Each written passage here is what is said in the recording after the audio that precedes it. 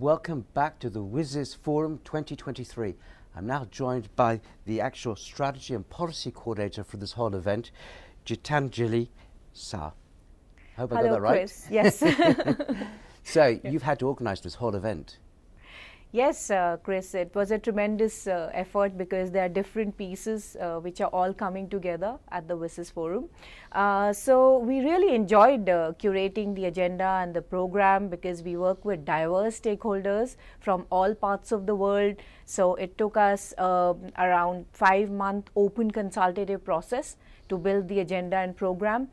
We work with universities, the private sector, civil society, technical community, of course the UN itself, because it's a UN process which was set early in 2003 and 2005 that provide us with a guideline of WSIS action lines, whether it be cybersecurity, whether it be ICT infrastructure, whether it is an enabling environment, and so on and so forth. Difficult question probably, but if you had to point out to maybe a couple of highlights, what would they be for you?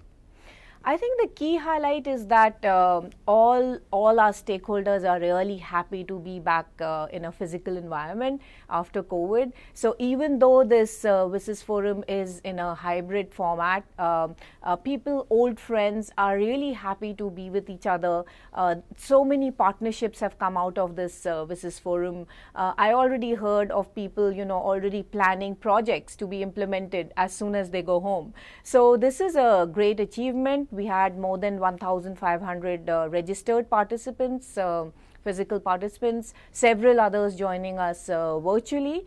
Very, very good content on space as enabler of sustainable development, capacity building, reaching the last mile. How do we all work together to build capacities of people to enhance the use of technology for their lives and their livelihoods? We are also planning on the WSIS Plus 20, so our mandate is till 2025 and the future of WSIS beyond 2025.